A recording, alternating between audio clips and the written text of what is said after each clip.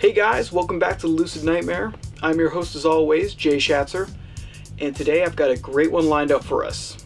It is Marcel Camus's 1959 masterpiece, Black Orpheus, and I must say it is a beautiful, beautiful flick. It showcases some of the most amazing landscapes in Rio that you'll see on film today, and it's just amazing. So let's just dive right into this one. And here it is, guys, Black Orpheus. Black Orpheus is a beautiful and magical film that borrows elements from the Orpheus and Eurydice myth and transports it into the majestic shores of Rio de Janeiro during the wondrous time of Carnival. This film is a vision to behold, and it captures the essence of a time long lost as the age of cinema progressed into modern form. We are introduced to our two main characters very early on in the film. Eurydice, played by a stunningly classical young woman named Marpessa Dawn, is a young woman fleeing from her home in a fear of a stalker and a reoccurring nightmarish vision. Orfeo, played by a charismatic young man by the name of Bruno Mello, is a trolley conductor and musician who has recently been engaged to a beautiful woman named Mira, played by the vivacious Lourdes de Oliveira.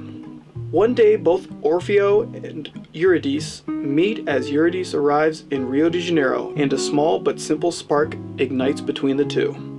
The imagery during this city scene as everyone prepares for the coming of Carnival is a sight full of visionary pleasures, with the brash and vibrant colors of the city bursting at the seam. The entire feel of this opening scene and the quality of the shots remind me of the cityscapes of San Francisco in Alfred Hitchcock's 1959 film Vertigo. The flair of the visuals is just a sample of what the film has to offer. These brilliant images whisk you away to a world that only seems to exist in the celluloid fantasy of the director's mind. As the two main characters get to know each other, their friendship slowly starts to grow into something much more. The director knows how to frame the gorgeous landscape of Rio de Janeiro and the scenes with our two actors interacting with each other in such a breathtaking setting is an awe-inspiring sight, one that cinema was made for. The scenery combined with the blooming of their relationship is a copious vision of exquisite brilliance, and one that develops even more as the film progresses. I really can't say enough about the beauty of Rio de Janeiro. Marcel gives us enticing vistas of the surrounding areas that water the mouth and glisten the eyes, begging us to fall prey to its ever-alluring sight. We are given glimpses of these heavenly views in between each scene, showing both night and day in this stunning city. Each shot looks stripped from a painting, moving with such grace that it carries you along with the story. Marcel has given us some stunning photography with this film, and all of his efforts have paid off. Marcel, not being satisfied with giving us a captivating love story of two innocents and placing it in such a wondrous place, brings a darker element into the story. Eurydice's visions of a stalker that has driven her from her home and has now followed her to Rio de Janeiro are quite haunting. But are they really visions, or is there in fact a stranger closing in to seal her fate? She sees a masked man peering from a doorway, and it shocks Eurydice cold, seeing the nightmarish image of the skull-faced man in this place and time. She fears for her life and knows that death will find her one way or another.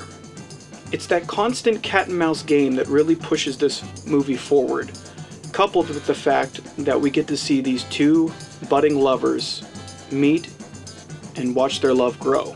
Of course, it wouldn't be a Rio de Janeiro movie without showing the amazing scenes of Carnival. The Carnival scenes are absolutely pulsing with life and energy as the full wonder of the event is captured with great excess.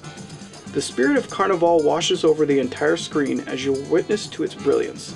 And I must say that Marcel captures the spirit of Carnival to perfection. The visuals are alive with the spirit of the festival, and it really plunges you into the moment.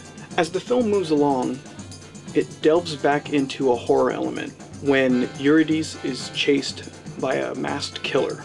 This chase sequence that resembles a masked killer type slasher film delves deep into the surreal as they take their chase through harsh red light filled factories and green hued accented halls.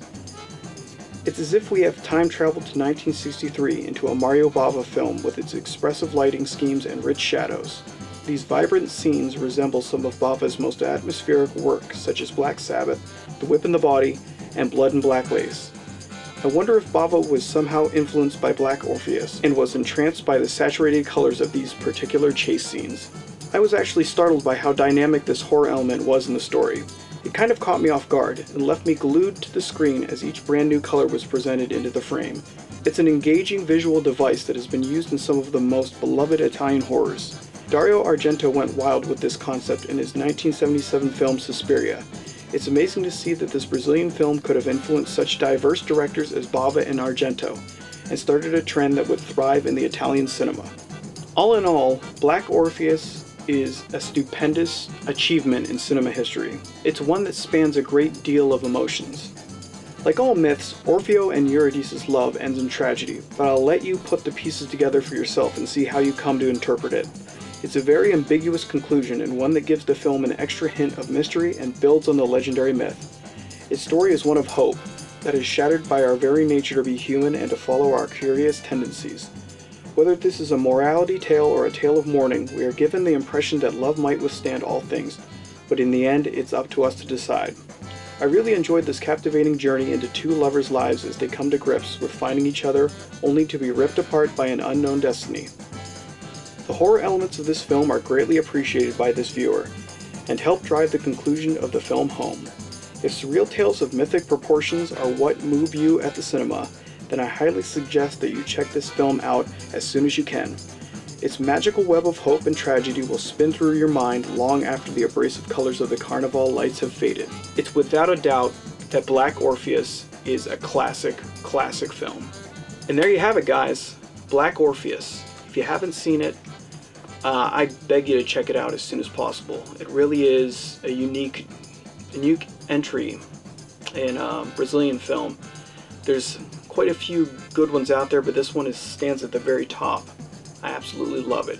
So I hope you enjoyed the visuals on that one, and if you like what I'm doing, please like and subscribe, and leave a comment if you want. Love to hear from you. That's it for me today, but until I see you again, hope you have a good one, and hope you enjoyed. See you guys later.